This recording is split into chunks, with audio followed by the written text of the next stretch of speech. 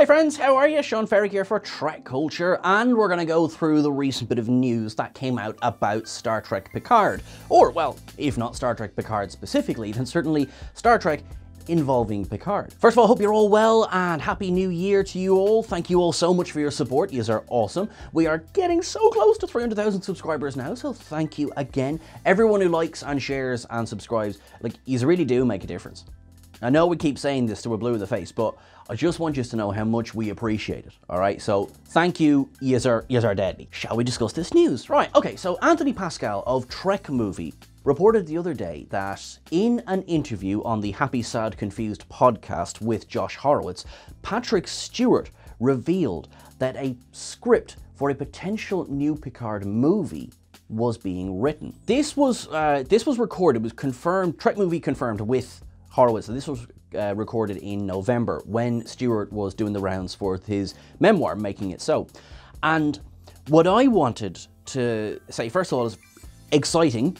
This is brilliant. This is exciting news. And, you know, Patrick Stewart has been quite vocal, particularly in 2023, that as Star Trek Picard continued, he was less and less finished with the role than we may have potentially expected before this. This only throws more and more petrol on that fire. So that's the first thing that I'm really, really happy about.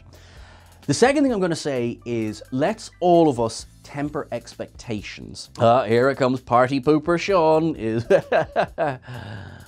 But yes, I would imagine that between the closing credits of The Last Generation and today, dozens of scripts have been written featuring Jean-Luc Picard and perhaps the entire crew of the Enterprise. Positive of that is that I don't think we're ever going to have a dearth when it comes to ideas for new stories. I myself probably have about 10 ideas, and I am not being self-effacing when I say not very likely that I'm going to be commissioned to write a Star Trek Picard movie. I don't take it personally. It's okay. They're just very, you know, they don't know any better. They'll call me eventually. Don't worry, folks. Don't worry. My point is that a script being written is something somebody could be doing as a hobby. What makes this different is that it's Patrick Stewart saying this. Now, that's where I'm a little more optimistic than, say, just hearing a script is being written, because it's Patrick Stewart himself who's confirmed this, and that automatically gives it much more credence and much more standing, and quite frankly, is why we're doing a video about it. If you look at Paramount's sort of official slate, you know, there's no Star Trek Legacy on any kind of official slate. We know that Discovery is coming to an end this year, I can now say. We know that Starfleet Academy is on the way. Strange New Worlds is going to continue. It looks very different going into 2024 than it did even going into 2023. There's less content, which makes the idea of doing movies a little bit more attractive, perhaps. But officially, the only thing they've talked about, and again, I you know, nod back to Trek Movie's article here, is that they've only confirmed that they are working on Star Trek 4, a Kelvin universe movie starring Chris Pine.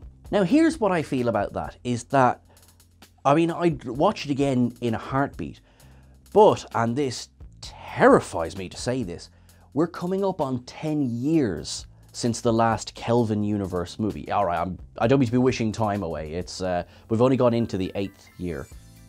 One wonders, has the moment passed?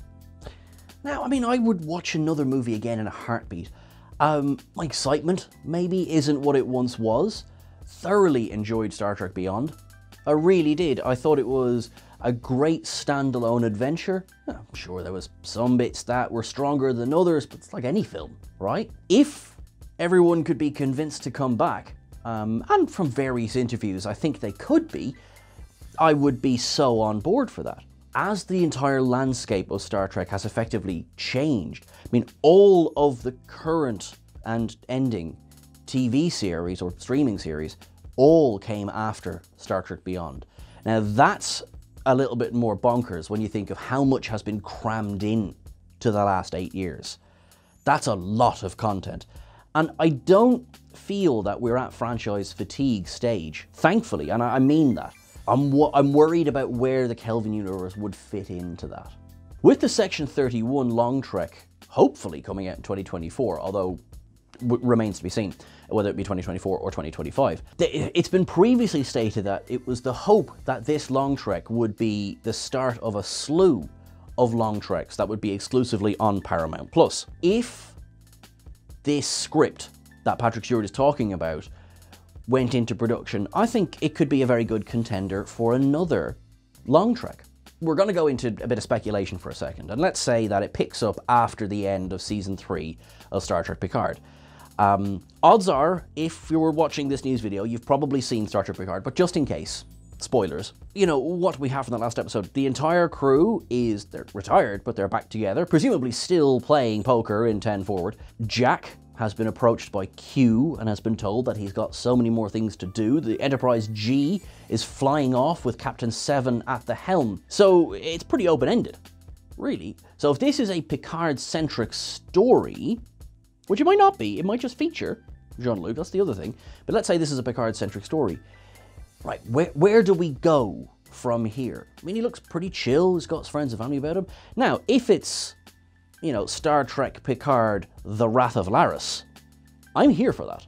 At the risk of it becoming a bit of an old joke, it would be nice to have at least one acknowledgement that there was at least a phone call from Jean-Luc to be like, hiya, I'll be with you in 2 days, you won't believe the week I've had. What's the threat? So the Borg are done, perhaps forever, perhaps for now. There's still a huge Romulan question to deal with. As the Romulan reclamation, the Free State has, in my opinion, never been successfully dealt with.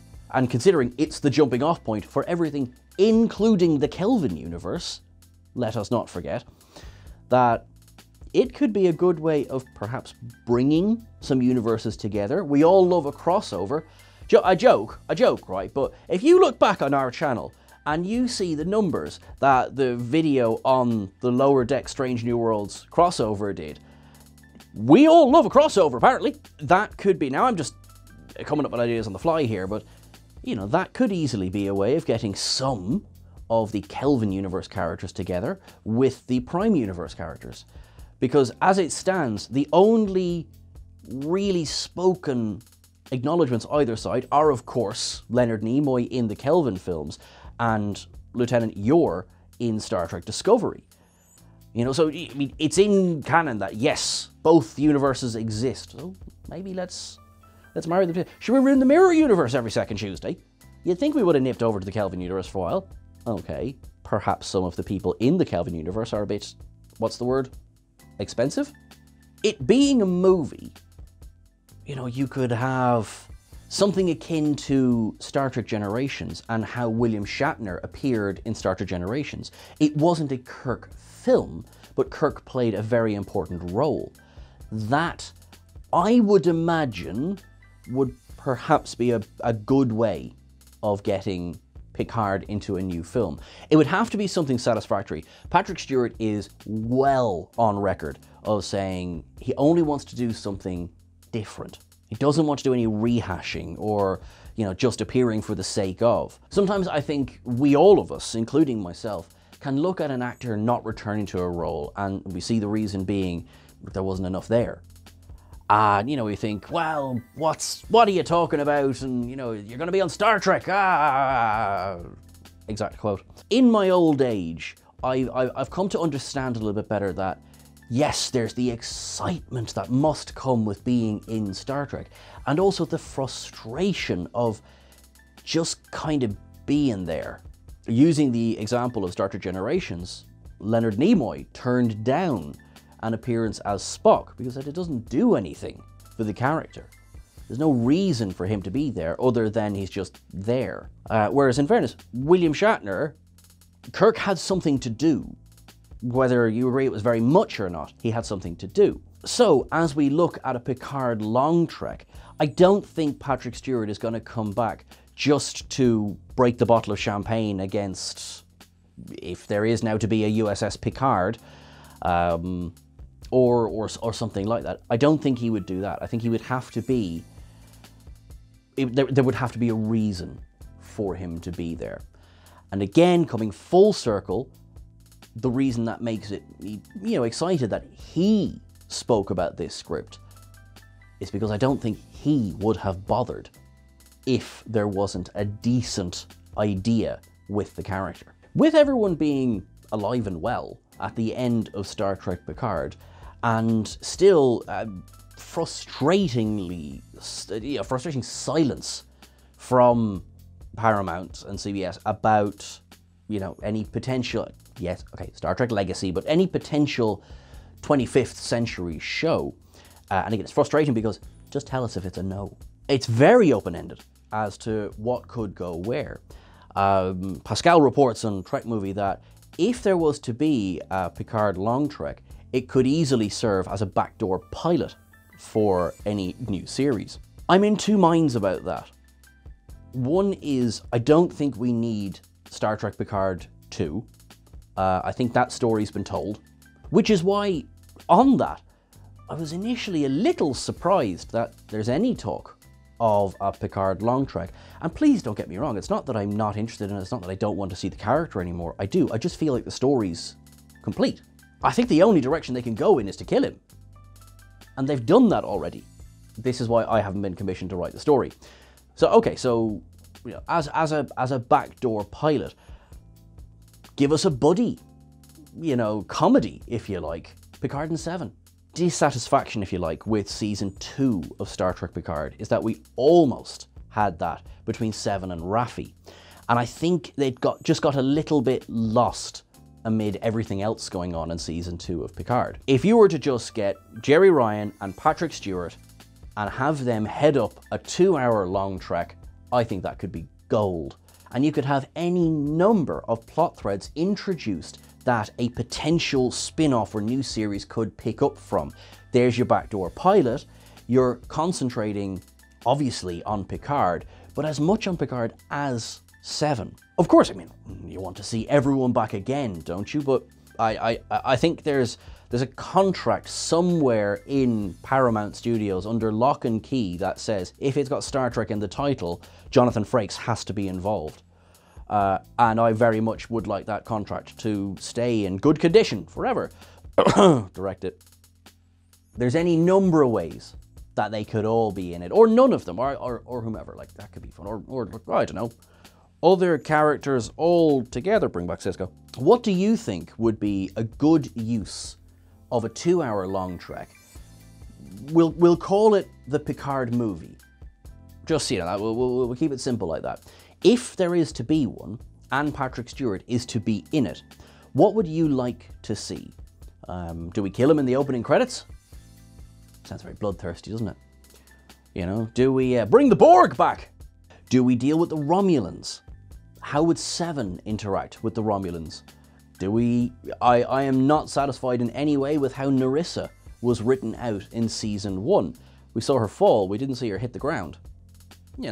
Perhaps she would like something to say to Seven after that kick to the chest. Something like that. There's any number of open plot threads that we could then weave some new plot threads in and out of. We will bring you more if and when news on this comes up.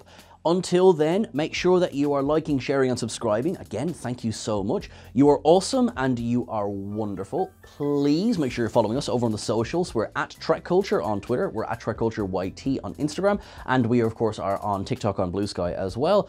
I will put something on those accounts. We are there. It is us. I'm at Sean Ferrick. You can find me on the various socials. And of course, don't forget to follow Chris at @ChrisEdit on both Twitter and Instagram as well. Until I'm talking to you again, make sure that you look after yourselves, make sure that you live long and prosper, and let's make sure that 2024 is a peaceful and warm year. If we can look after anyone, let's try and look after our community and then those around us, and let's just keep paying it forward. You look after yourselves, folks, and I'll talk to you soon. Thanks very much.